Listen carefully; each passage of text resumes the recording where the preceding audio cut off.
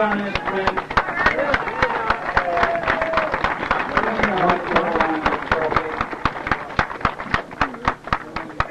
And number 3 here, John Howard, our fourth favorite rider, number 3. Give you a headache?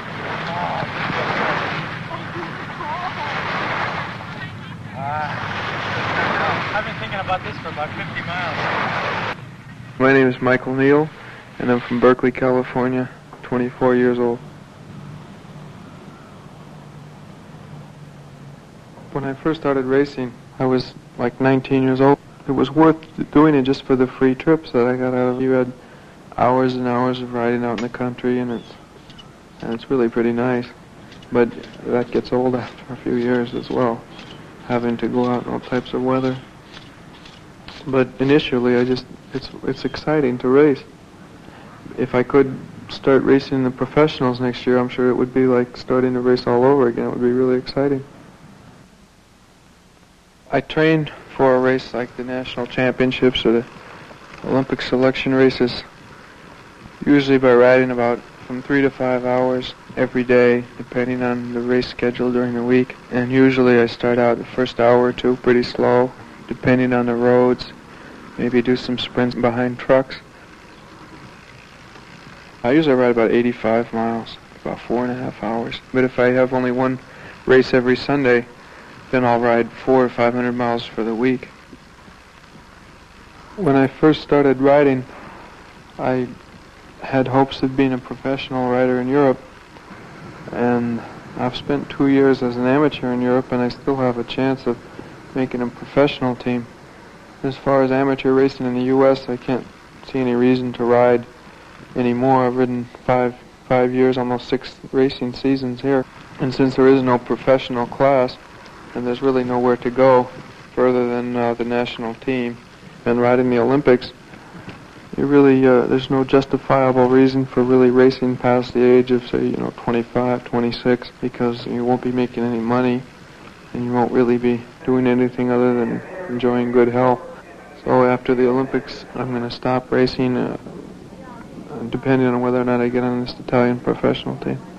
My goal would be to finish in the top 20 in the Olympic road race, preferably the top 10, but just to make a good showing and finish the race. Nobody's worried about Mark Mirko right now. He's running a good half mile ahead. Next lap, please. Get down there, Brett. They're on the same car. Lady! Good. The water. Next lap. Really a close ratio. 13. You want water? You want water? You want water? You want water? You want water? You want water? You want water? Water. Where's it going? We lost so much.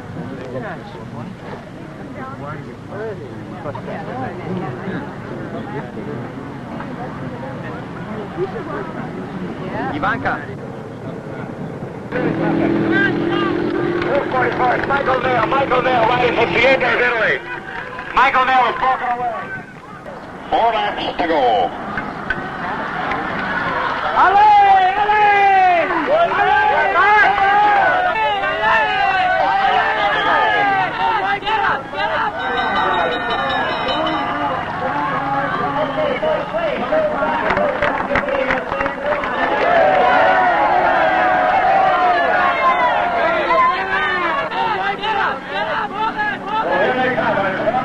It's one rider, it's John Howard.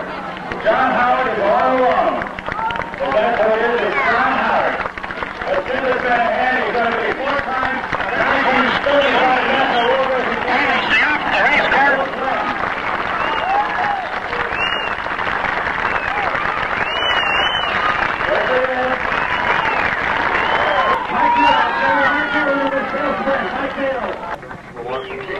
John, welcome back to Milwaukee again, and for the second time, I present you with this emblem of the Senior Road Championship. Congratulations. Thank you very much.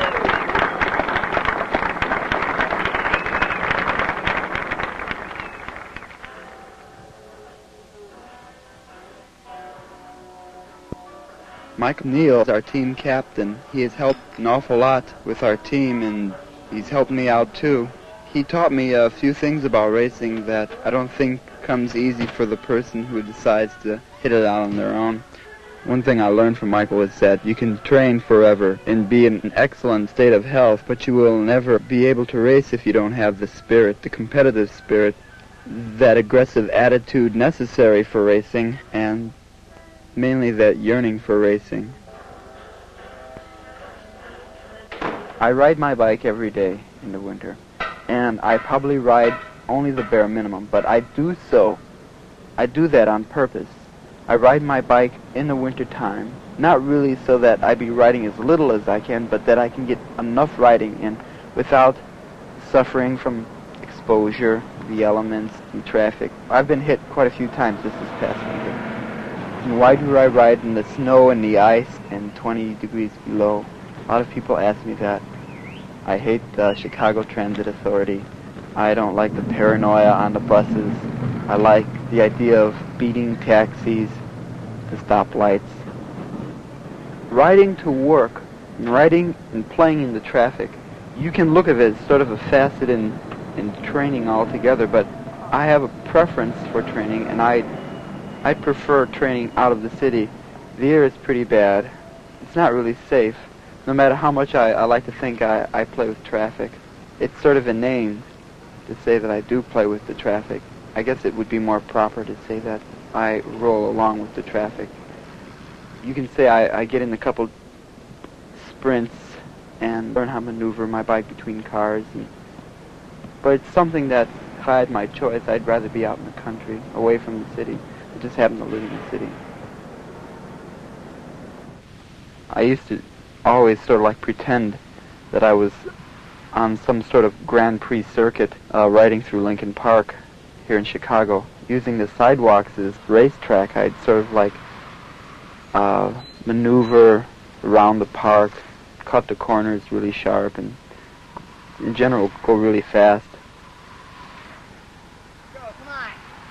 While you're in a race, it demands total concentration. You don't have any time to just let your mind wander, because it could mean, as in the Aurora race, going through a turn too fast, not noticing the gravel along the curb. Just that lack of concentration was a fall, and it counted. Counted enough that I was dropped.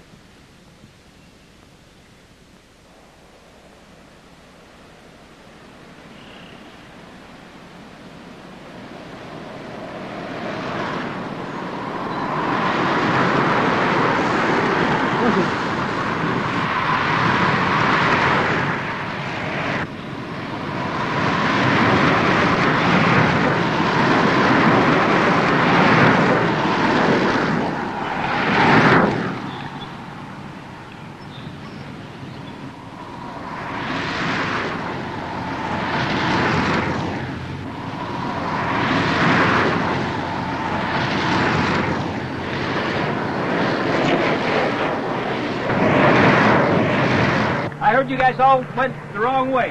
You guys went too far. You told us to go to the airport. Yeah, we went to the airport. No, that's a farm. That's not an airport. The airport's all the way down. That's just the farmer's hangar for the airport. The airport's an airplane there. No. There's a plane sitting right on the side of the road there. Yeah, that's the one we turned down first time, the long one. What can you do when you know, there's some good riders in the pack that went the other way, you know? We're going to restart the race and the miles are counting. I don't care if you don't want to discuss it. You want to ride, you go in. You don't want to ride, you can go home. What happened? Some guys got lost. Right. Which turn you fall on? Huh? Which turn? No turn. This? Just a straightaway. And you fell right over? It was easy going, you know? Yeah. And it was going at a nice clip. And all of a sudden, you know, when I brought the water bottle to my mouth, I bumped the wheel and it was done.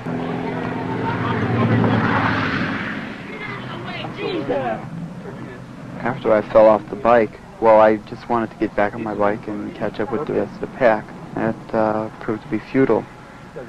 I chased the pack for a couple laps, but I was pretty bad off. I was bruised up pretty well. So, I guess it's just one of those things, you know. I learned my mistake. That one is never going to catch Speedy. Oh, no way.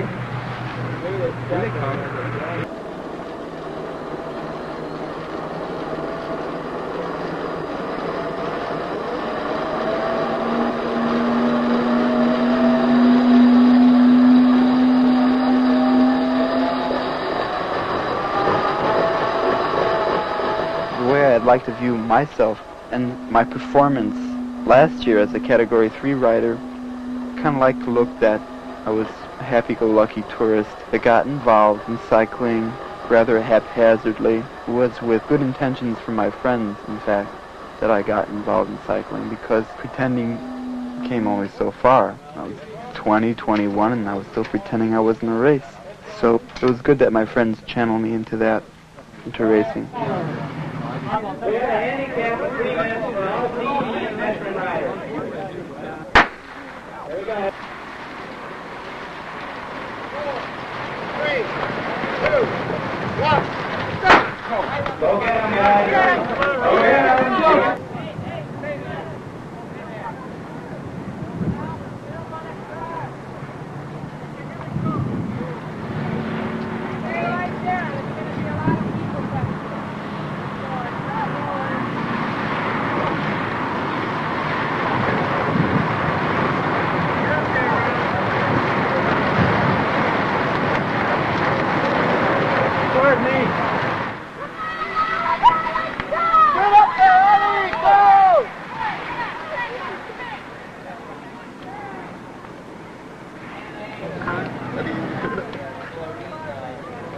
Well, I have a goal. I have a goal to make the nationals and hopefully take a national title. I guess at this stage it seems more like a dream, but I got to shoot for something, and I feel that's a very good plateau to achieve.